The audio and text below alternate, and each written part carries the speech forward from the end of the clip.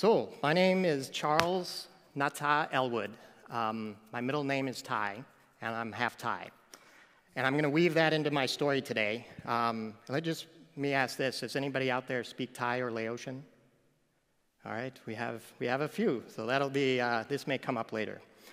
But I use, as you heard, I'm going to explain today the power of artificial intelligence, because I've been living in that world for a while, and the power of your voice, your own personal voices. And when you combine both of those, these two very powerful things, you can do some incredible, incredible good for humanity, right?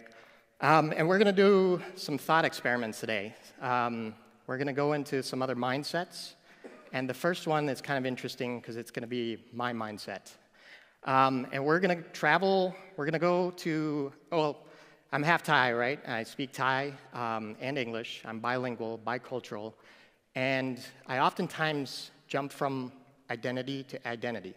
People say I have a different mannerism and style when I speak one language or the other.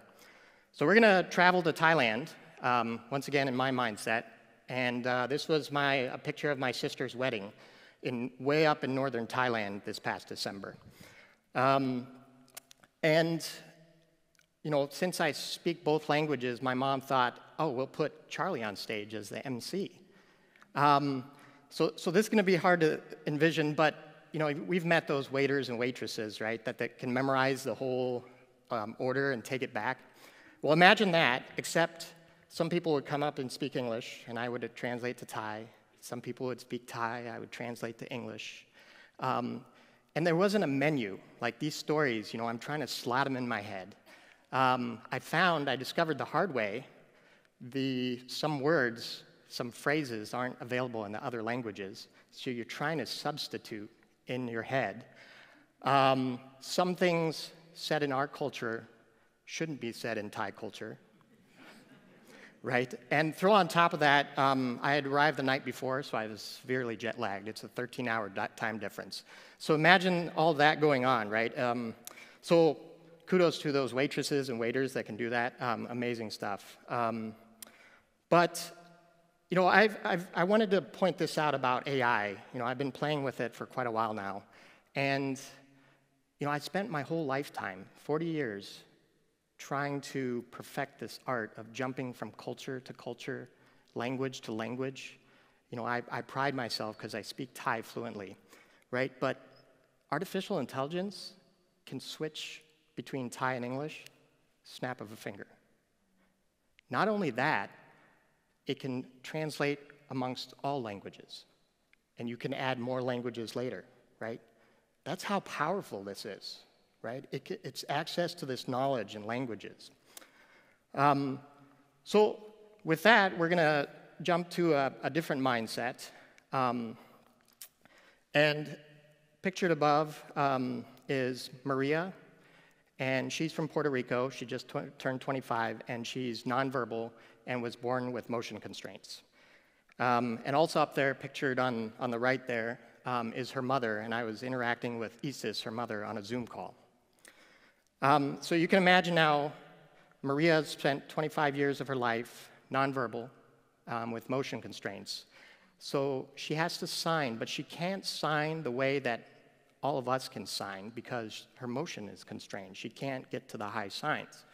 So I worked on a device, and we custom trained it on her dialect, her way of signing, right? Imagine for this second, you take away her disability from communication. That's what I was trying to do for her. And then this was edge artificial intelligence, so it gave her mobility. So she wasn't constrained by Wi-Fi connections anymore, right? And then on the output side, this is probably the most incredible part, but I got introduced to synthetic neural voice, which is where I can take your voice, for example, and I can create an AI version, and I can type in words, and then we can speak and sound just like you. But for Maria, I have this technology, but she's never had a voice. So the question became, if you've never had a voice, whose voice would you choose? An interesting question, right? So I asked her mother, if we could borrow her voice and give it to her daughter. So imagine for a second, there's this device, she signs in her way, and it speaks to you. If you were in the audience speaking to Maria, it would speak in the voice of a loved one, Maria's voice, right? And she can now tell her story to the world. Any of you would be able to understand her when she signs in her range of motion, and you can listen and hear what she has to say. And I remember early discussions about this. Our dream was to have her up here on stage at TEDx speaking to the world, telling her story, right? That's the power of what's possible. And then people ask me, it's like, where would this go into the future? And I'm meeting other people that are exploring the edges of this technology. And I met one particular father whose daughter had cerebral palsy. No motion, paralyzed, and no voice, born without a voice. So what do you do in that case? And he said, the caretakers who have taken care of my daughter, they struggle, so they can't communicate. But he's like, but we have all these sensors that can measure bio data, bioinformation. And then if we could put a voice to all this, she could speak to her caretakers, right? Imagine how powerful that is for a second. So what's really, really interesting is, and that guy's my hero, and doing incredible things and extending the power of this technology. But this particular TED Talk, so this project for Maria has been going on for probably 1.5 to 2 years. And because of this TED Talk, I reconnected with Isis, the mother of Maria. And 2 weeks ago, we created her synthetic neural voice. So this is the voice that we're going to give to Maria. And I asked Isis to write the story of what it's like. And we are going to put the synthetic neural voice on. And I have that video here today, so I'm going to watch on my screen. But you can hear, this is the first time, the public gets to hear the voice that we're going to give to Maria. So let's take a listen. Hola, soy la mamá de María. Ella tiene 24 años de edad.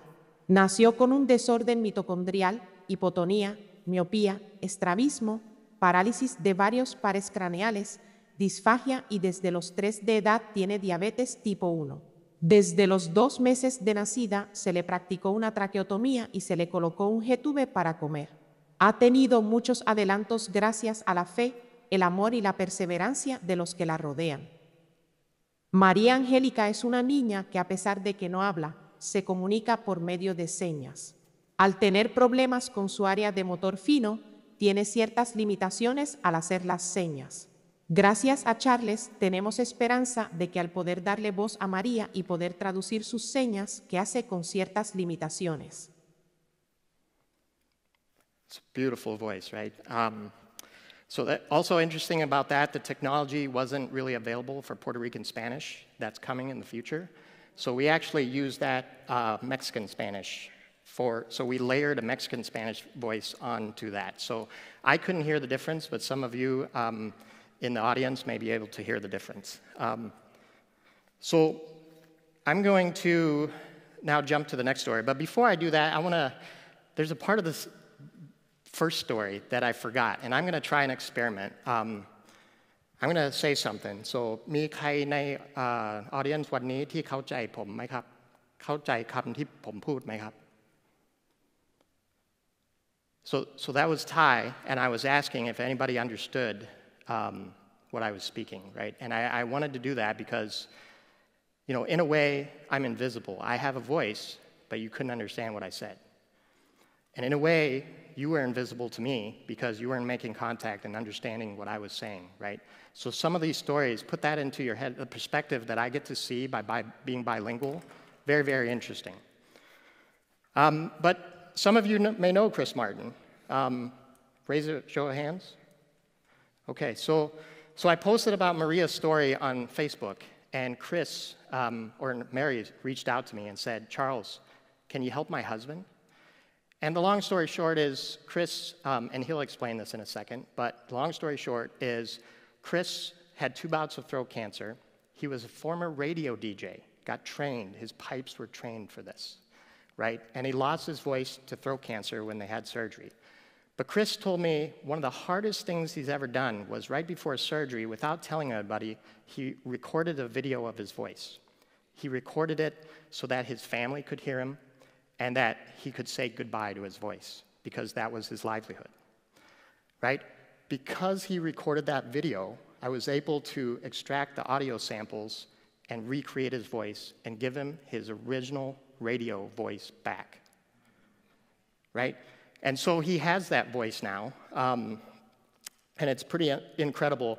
And we're going to zip forward to the future. This is a story I haven't told very often because it's a newer story. But because of Chris, I met a lady in California, in San Diego. And she had 2 weeks. She emailed me. She's like, I've got 2 weeks. I'm going into cancer surgery on my throat. My voice, the doctor said, could be lost forever. Said, can you preserve it? I've heard you've been working on this. So I worked and worked and worked, and we preserved her voice. And what she told me was the peace of mind. That was her greatest fear, was going into that surgery and coming out and not having a voice in our society, right? But we were able to preserve it. So put yourselves in that context for a second. You know, who knows what we'll have in the future? You know, ALS, stroke, cancer, whatever. If it affects our voice, we have the technology to preserve the voice now. So we're going to watch a video. So I asked Chris, I've borrowed Chris's synthetic neural voice for other presentations, but what we're going to hear here in a second is Chris, he wrote the script for this, and he wanted to let the world know what it's like for him and Mary to have gone through this experience and go 3 years without a voice, and kind of as a surprise, he gets his voice back. So let's take a listen. This is Chris Martin. I can't be here today, so I have given Charles permission to use my voice in this TEDx talk to show you that I can express myself again in my own voice. 3 days before major throat surgery to remove a stage 4 tumor that would necessitate removing my vocal cords, I decided to make a recording for those who might want to hear it again from time to time. For a trained radio broadcaster, our voices are our stock in trade. These are the first sentences of the video. Okay, so I am recording this video for a couple of reasons. One is so that you will always be able to hear my voice forever, in perpetuity, I guess. Never in my wildest dreams did I believe that my own voice would live on beyond those specific words in that video. My wife continuously prayed that I would speak again, but we just could not imagine that this is how that prayer would be answered. And yet, it has been, because Mary asked, and because Charles said he would try, I now have the ability to speak again through this technology. I just wanted to know, like, the richness of that voice, right? He trained, he lived, that was his livelihood, and to have it taken away, right? And I'm so happy that we could give him back, you know, give that back to him with this technology. And this is a new story. It's not very long because it's brand new, but 3 years ago, I drove out to the Pine Ridge Reservation in South Dakota. I was born in Rapid City, and I took my family, and we were delivering 3D printed PPE. And I wanted to note that you see the roadblock there on the edge of the reservation. They were hit so hard that for several weeks, they didn't let anybody in that lived outside the reservation, right? They were trying to protect. But while I was on there, I met Ken Lonelk. He's pictured up there in the hat. And I learned about the Lakota language. Lakota is interesting because there's only 2,000 speakers left of Lakota. It's also, some of the words are sacred. So with the large language models now, you can preserve languages. And with synthetic neural voice, you can preserve pronunciations, enunciations, all kinds of context and culture in those languages. But if you were a Lakota speaker, which is hard for us, right? We have billions of English speakers, so put yourself in their head. You have a language, it's slowly diminishing, but you have rules around how and when certain words can be spoken. Would you want to preserve it, right? So an interesting question arises with the Lakota language, and I'm asking them now if they want to preserve it. But imagine how many languages around the world, you know, this technology is available for. We can now preserve whole languages, how it sounds with this technology. So those are the last of my stories. And let's see, a lot of cognitive load today. So I tried to have you go into my mind as a bilingual, bicultural person. We had you think about what it's like to be Maria, who was born nonverbal with motion constraints, or her mother, who gives her voice to her daughter. We had the gentleman, my hero once again, who is helping his daughter and all people that are born nonverbal and maybe have lost motion. We talked about Chris and Mary Martin, who many of you know, and how you go through life with a voice, but what it's like to lose a voice.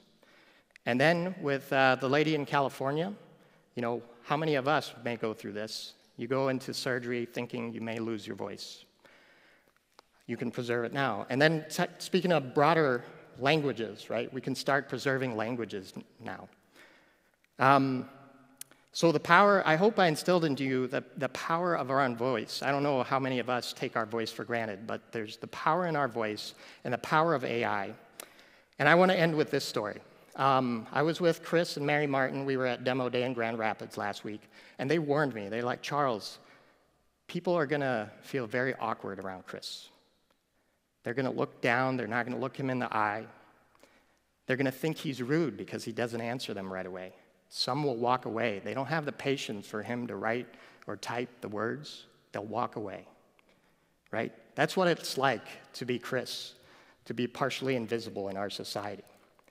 But something magical happened last week because I had a headset and we put it on those people and they heard Chris's voice and they were standing right there. And Mary was the first to observe this. She said they would lift their eyes, there would be a smile, and they would look at him in the eyes.